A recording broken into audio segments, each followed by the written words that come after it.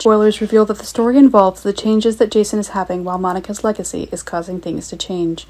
But it seems that just as one of the new obsessions that are being put is causing this exact same pressures that are being placed on Jason, it seems that the very story that the pressure that Steve Burton has is exacting the events that Jason is controlling, going further and further.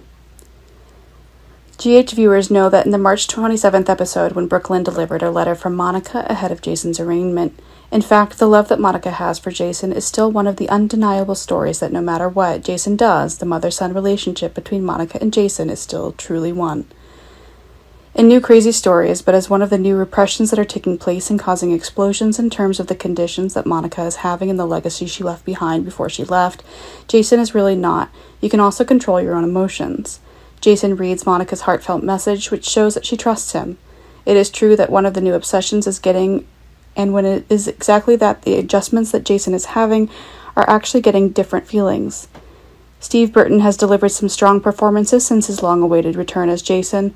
Remember that Jason is an assassin, while explosive stories and the brutal actions that Jason is taking are really making things hotter than ever. Whenever Jason's eyes filled with tears, fans always knew they were in for a truly emotional moment. But it seems that now that Monica is gone and presumed dead, Jason's storyline is being thrown into some new madness. Keep in mind that the new story about the tensions within the Quartermaine family is growing, and Jason is actually a member of the Quartermaine family, and that is proving to be one of the tensions. The amount of money Jason needs to make is growing more and more, but if Jason was receiving news of Monica's death, it was a real shock. The plot involving Jason is heating up even more, and as the story involves explosives, it seems like a new obsession is being acquired. It should be remembered that as time grew for the seriousness of the problem, John himself was expected to expand his activities.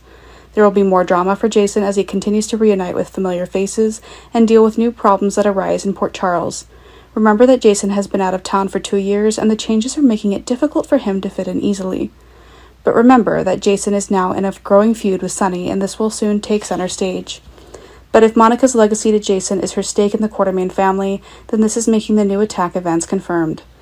But remember that actress Leslie Charleson has left Port Charles due to health reasons, and this is causing that announcement about Monica's death being made prematurely, and this is causing the stories themselves to get out of control.